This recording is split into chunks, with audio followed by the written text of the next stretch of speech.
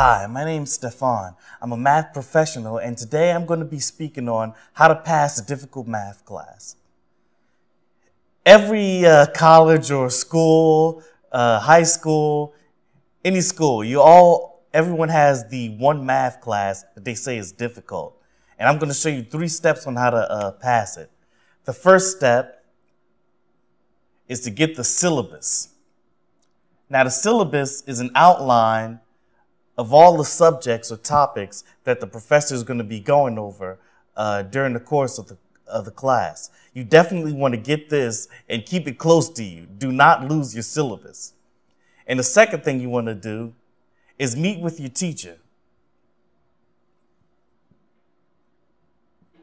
The meeting with your teacher is important because usually the teacher can tell you where the majority of the people mess up on. And chances are, if everybody else messed up on this subject, you're going to mess up on it also. So this way, you're going to be well prepared or for the main topics that you need to go over. And another thing to do, this is one of my favorite points, and it's to stay one step ahead.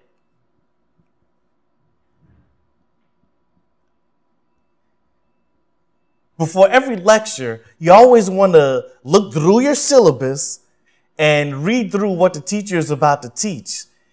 Chances are you might actually learn it on your own.